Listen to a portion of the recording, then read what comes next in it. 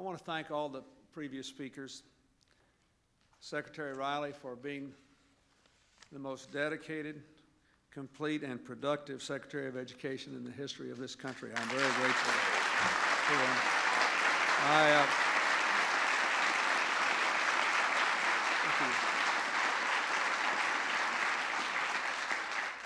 We always salt the crowd with employees of the Education Department there.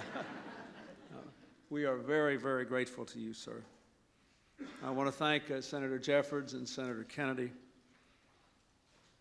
Chairman Goodling and Congressman Clay, and as was mentioned previously, Congressman McKeon and Congressman Kildee, all the members of the education committees of the House and the Senate, and the staff. I'd like to also point out that there are members who care deeply about education who aren't on those committees, and some of them are here. We have over 30 members of the Congress from both parties here. I'd like to ask the members of the Congress who are here who aren't on the education committees and therefore have not yet stood up to please stand up. All of you who are here. Thank you.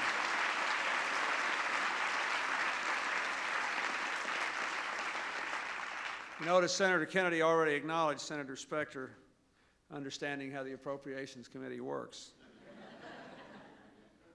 But his presence here means he considers it to be an education committee, and we thank you for that.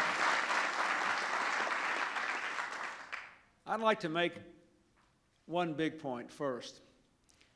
You've all heard about the details of this legislation. What I want us to all be very clear on is that the bill I will sign in a few moments will enhance the economic strength of America. It will strengthen the communities of America. It will improve the lives of the families of America. And it certainly will widen the circle of opportunity.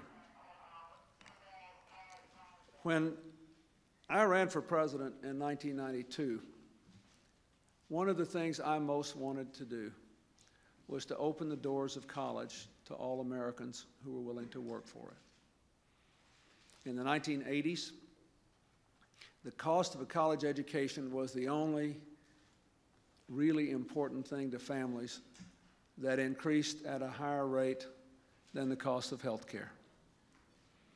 And yet, in the world in which we live, and certainly in the one in which Harold and his contemporaries will live, college is no longer a luxury for the well-to-do, or even an opportunity for hardworking middle-class kids whose parents saved. It is an economic necessity for every American and for our country as a whole. That is why we work so hard in the bipartisan balanced budget agreement to create the $1,500 Hope Scholarships, the tax credits for the first 2 years of college, tax breaks for junior and senior years, for graduate school, for adults going back to school.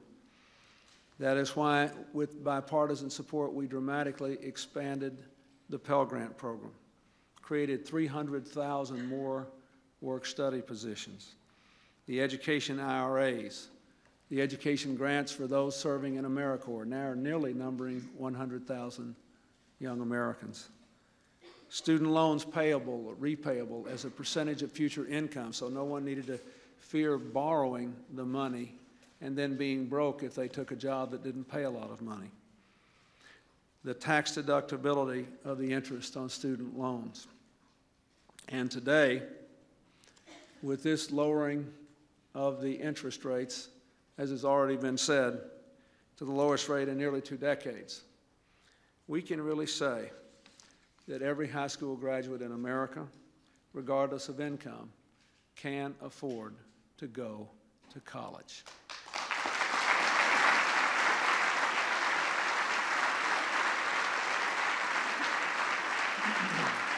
Thank you.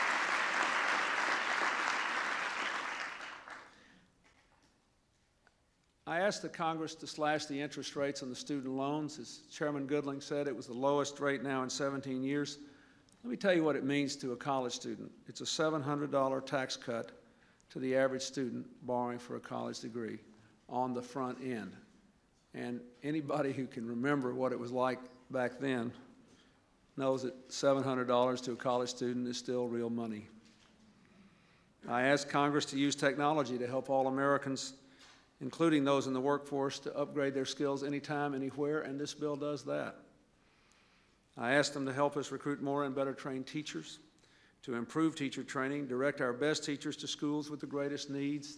This bill does that. Finally, I asked Congress to create a nationwide mentoring program.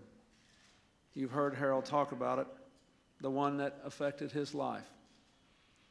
All of us have, at some level, come in contact with the Pioneer program, Eugene Lang's I Have a Dream program in New York City. Many of us have been involved at the state level, as I was, in creating scholarships for all our young people who achieved a certain level of academic excellence. What this bill does is something more, and I think profoundly important.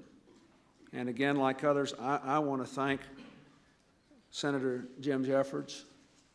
I want to thank Gene Sperling and my staff who worked on this. And especially I want to thank Congressman Chaka Fattah of Philadelphia, who pushed this so hard, and we thank you so.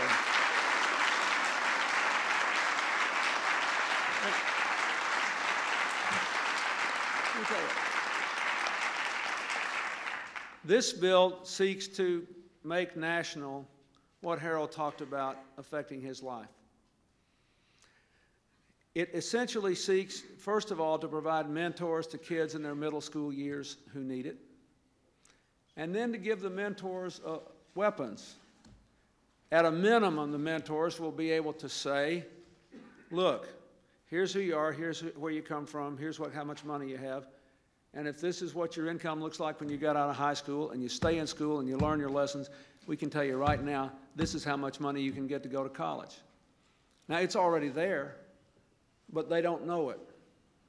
So we're not only trying to open the doors of college to all Americans, but to make sure all Americans know the doors are open, and those are two very different things. Secondly, this bill provides funds to enable partnerships to be established between universities and other groups and our middle schools so that they can have more programs, hopefully one for every school and every student in America, eventually like the one that benefited Harold. So I can't tell you how important I think this is.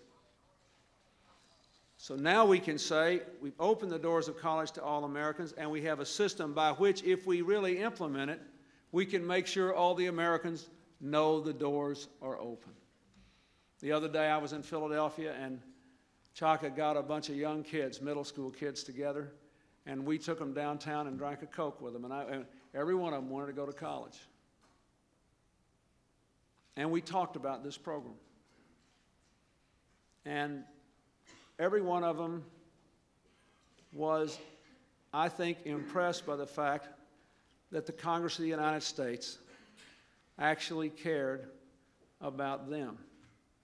And I might add, probably a little surprised. Glad to know that somehow somebody was trying to set up a system to really reach down into their lives at one of the most challenging and difficult points in those lives, often under the most difficult circumstances under which they're living, and open the door to a different future.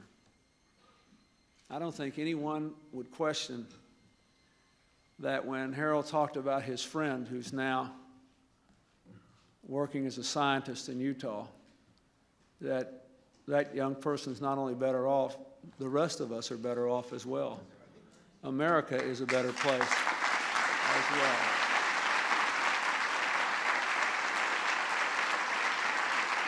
So,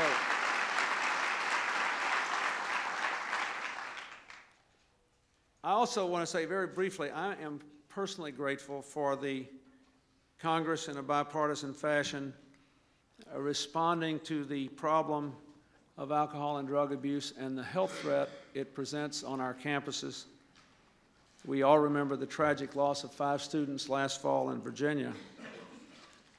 By changing the law to allow campuses to notify parents when children younger than 21 have alcohol and drug violations. We have no way of knowing, but we believe this will save lives. And I thank the Congress for giving us the chance to do that. Let me also say something that I think it's important for me to say as president. I am proud not only of what is in this bill, but of how this bill passed.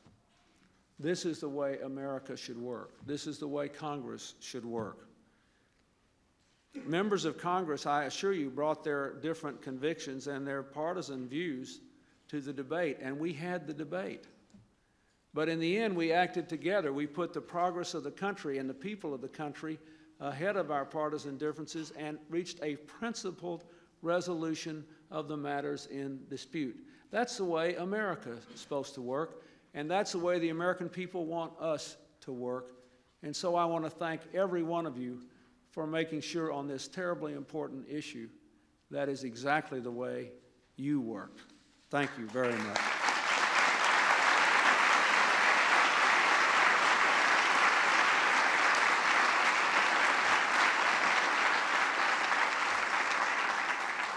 Finally, let me just say, in the closing days of this congressional session, I hope that there will be similar bipartisan action on the agenda for public school excellence that I offered 8 months ago. An agenda that demands high responsibility and high standards, offers choice and opportunity, calls for voluntary national standards and voluntary exams to measure their performance, supervised by a completely bipartisan committee, an end to social promotion, but help for the school districts that end social promotion so that we don't brand children a failure when the system fails them, but instead give them access to the mentors, the after-school programs, the summer school programs that they need. An effort to make our schools safer, more disciplined, more drug-free. A plan that would provide for 100,000 teachers for smaller classes in the early grades, funds to modernize or build 5,000 schools at the time when we have the largest student population in history, a plan to connect all our classrooms to the internet by the year 2000. Today we celebrate putting partisanship aside for a historic higher education law. We can do no less for our public schools. We have to pass the agenda, and we must pass, literally, the annual education investment bill, which funds a lot of the programs, Head Start, technology, the summer school and after-school programs. So once again, we have to put progress ahead of partisanship. In this room, many presidents have signed many pieces of legislation into law. Some of them were very momentous. But if, when you leave here today, you remember this life story of the young man who spoke before me, and you imagine how many other people there are like him in America, and how many more stories there will be because of this bill, you can all feel very, very proud. Thank you very much. Can I ask the members to come up and we'll do this?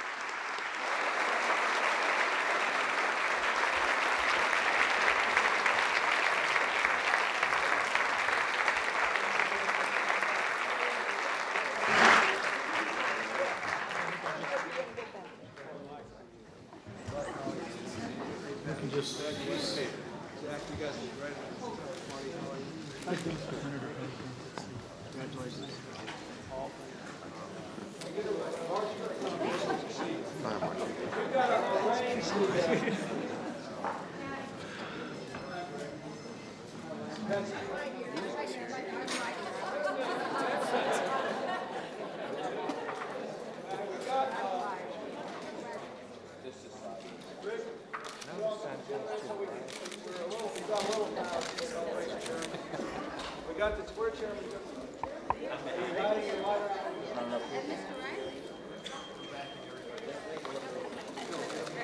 The cameras are slightly elevated, so it's all right.